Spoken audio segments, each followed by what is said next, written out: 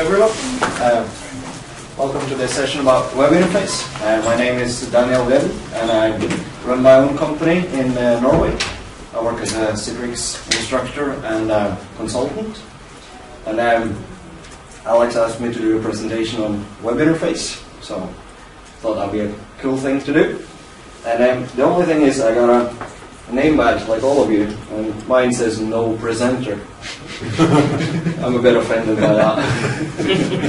I think it's a country code. And all my friends from Norway says no attendees. So we're not really here. But if you have any questions, just keep it coming, and I hope I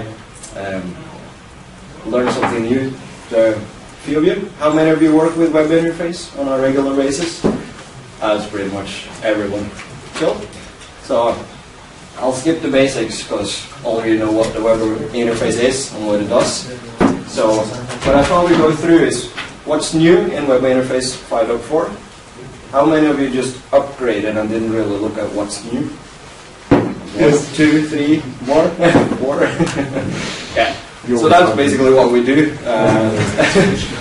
From time to time we upgrade, there's a new version, the layout changes, but what's changed behind the scenes, what's new in this release. So I thought we'd look at what's new in 5.4.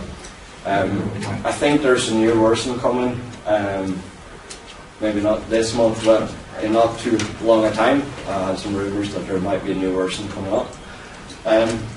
So I showed some tips and tricks, some hidden features, a few gotchas with integration with Access Gateway, a few things you should be aware of, and some troubleshooting and best practice, according to my work. You guys might have other ideas.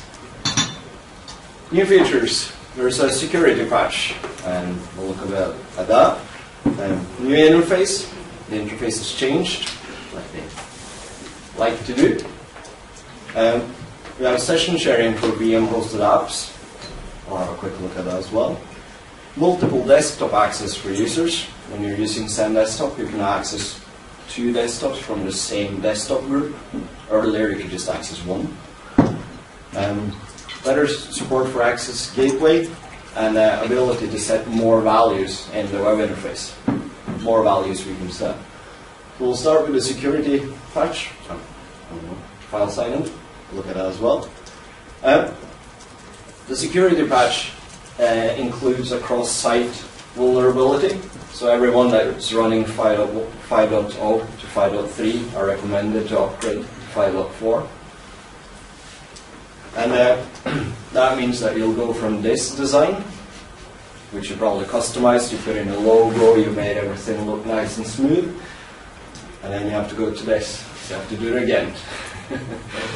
I know quite a few customers won't be too happy about that. So there should be a fix for 5.3 at least, so you can apply the security patch, but unfortunately there isn't. So you have to go to the new look. But there are a few themes around and a few customization that can make it look a bit more like the old version. Yeah. And you can't use the old one for the new one? No, it's not a theme. You can't select.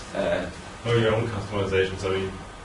Yeah, you can use the same customizations, but if they're according to this color scheme, you have to change your logos, and you can still use the same techniques to change the web interface. So technically, it's the same. Technically, it's the same. It's just the layout that's been redesigned.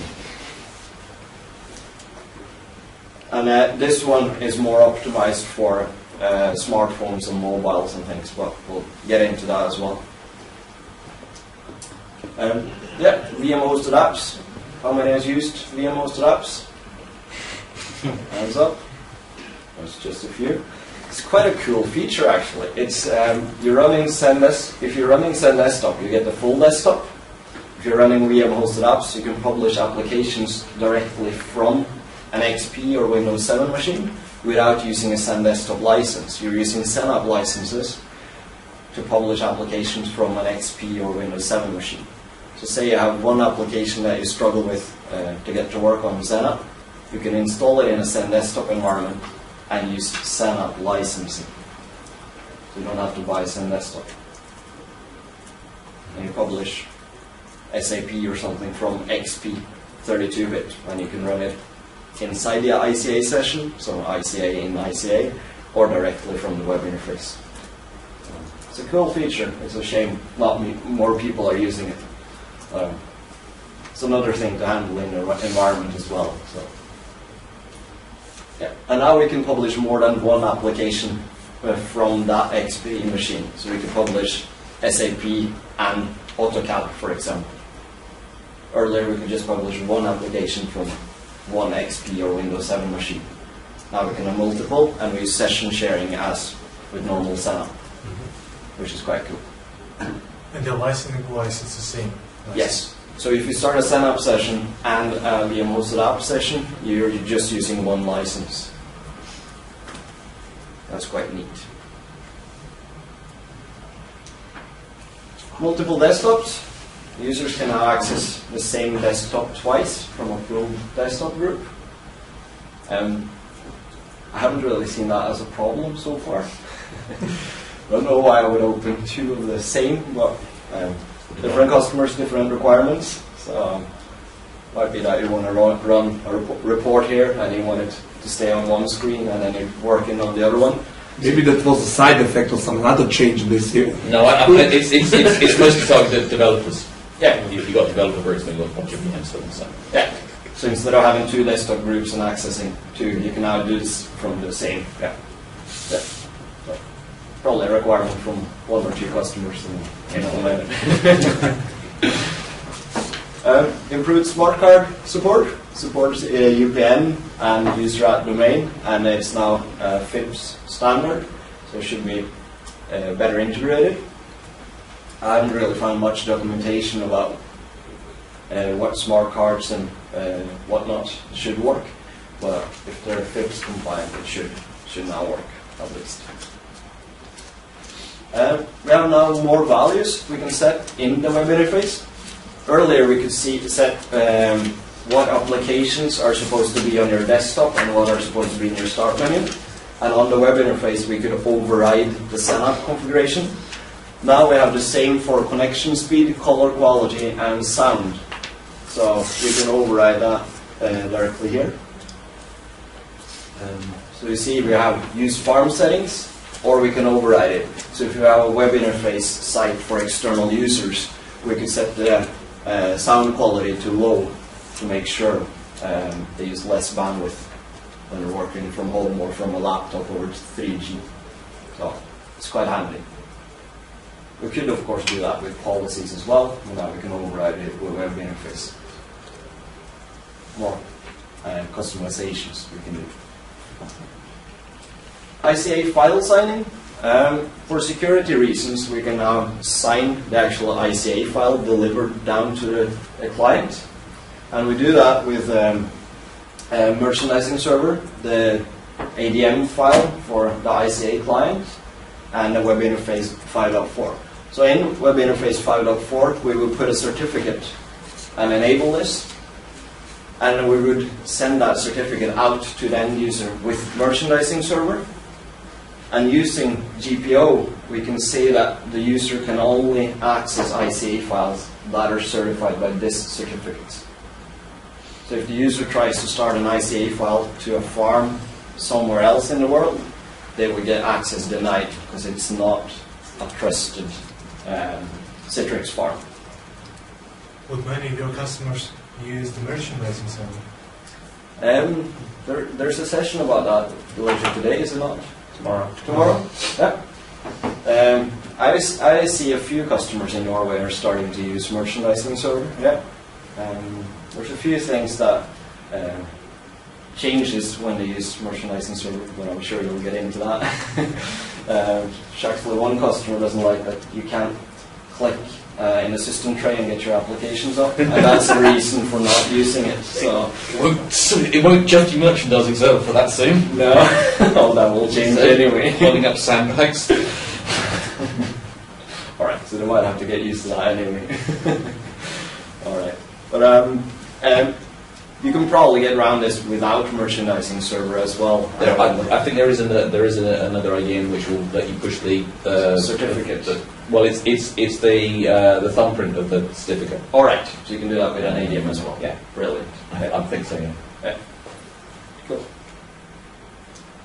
For troubleshooting, I wrote that when I sent it to Alex, and I don't really troubleshoot much on the web interface. It's either the event log on the web interface or the event log on the access gateway or secure gateway where I would look. There's also a list from Citrix that shows you all the error messages the web interface will show you, and it will tell you what that error message means. So normally I would just look in the event log and see what happened, what failed, and then troubleshoot from there. There's not that many other places to look, unless you get an IIS error message, of course. I was going to say there is you can turn on more tracing from within web interface itself. In the web conf file, there's a section you can edit to turn on tracing. That's actually quite useful. Yeah, I saw that, but I've never actually turned it on. So try. What sort of fun are you going to get? Yeah, but that's normally where I would look for error message. I would start there and then do a trace if you need to, of course. I have a few tips and tricks. Hopefully there's something new for everyone. If you're using web interface 5. something and you're still running presentation server 4.0, you will get an error message when you're trying to start an application from that old presentation server farm. You can just change one line, require launch reference, go from on to off, and it would work perfectly fine. The only thing I've seen is when you log off the web interface, it will also close down your applications. Or if your web interface times out, I also seen that it will close down your apps. So test that in a demo before you set it in production, because that can be quite a bit annoying. This will also make the presentation server 4.0 farm work on an iPad. It's not very stable. I've tried it, but it does actually work. You get logged on and you can open your Outlook, and then your isolated session will terminate. Maybe. That's what happened in my customer environment. Not sure why.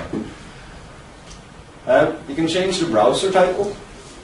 Just one key to change the browser title. It says on top of your Internet Explorer. You can change the web interface client name.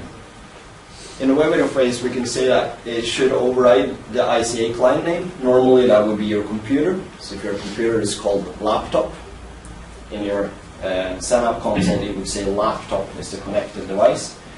For external users, we quite often turn on override. So all the clients that log on from the web interface, they get WI and underscore, and then a random name. So you see that these are external users, or these are accessing it from the web interface. We can change this value, so it doesn't say WI. We can change it so it says WO, W0. It can be any longer, but we can change it. And the reason why we want to change it in some cases is that we have multiple web interfaces. So when the user logs on, we see W0, and we know that's users from Norway. When we see W1, that's users from Ireland. So we can change this according to what web interface they're logging on from, and then we can sort users based on that. But it has to be 2 characters long, right? Yeah, just 2 characters. Okay, not different. Bit more. And with this, we can use both zone preference and failover, worker groups in Setup 6, and we can also apply policies based on this if we're accessing the Setup farm through an access gateway. So we can differentiate what web interface you log on through, if you're getting local disks or not, if you have to have this antivirus or not. We can make it even more flexible.